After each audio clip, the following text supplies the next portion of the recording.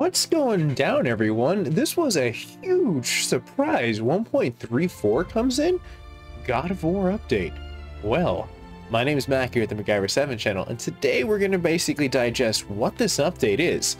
Alongside with another mystery update that came to us with Spider-Man, a lot of old school games are getting console updates right before the next gen ends up leaping over. So, good things are in store. Let's go ahead and check what we got on the net. As you can see right over here, it doesn't give us much. It's pretty, well, okay, various bugs. Like what? What kind of bug are you stomping out inside of this? We want more.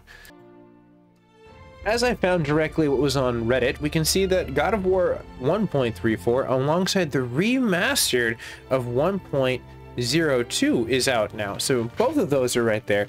What it basically alluded to in that article, since PlayStation blogs was really bland and pretty much everyone else on the net for as far as getting direct, was this.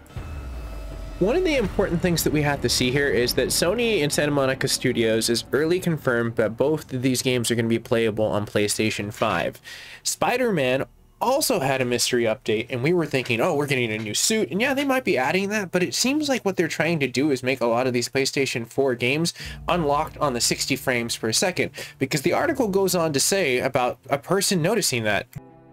They go on to say that yes, that is kind of a very big rounded reach, but look at the situation with Santa Monica Studios. They definitely do say, hey, PlayStation 5 is playable at that point in day one. I like this point though. This actually has a really great portion for as far as what the PS4s can run at an unlocked frame rate that could not be able to be hit. It was locked at 60 FPS. This would be possible with the PlayStation 5 easily, and this patch would also be a compatibility for PlayStation 5 that would lead to the game running at 1080p 60 FPS on PlayStation 5 without dropping a frame, without a beat drop. Though I did think this was really interesting on Santa Monica Studio that they tweeted this really great art. I wanted to basically put this down, that someone linked this up directly around that time. But great, beautiful pictures of Kratos, I would like to think, in epic rage. Now imagine this on PlayStation 5. Yeah. But that's pretty much it, everyone. At this point in time, we have a, well, mystery patch at this point in time. They're the same various bugs. I would love to say that yes, one of the Valkyries are going to get like more to the point where you can roll and hit, and yeah, that one bug where you could never defeat that one thing where it was tripped over a rock.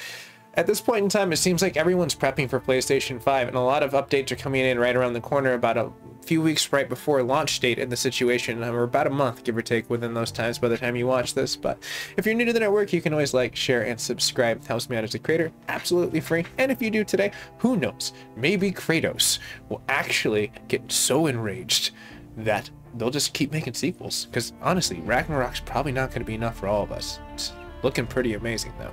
All right, everyone, stay safe, stay classy, and I'll see you guys and gals in the near future for more game-related news.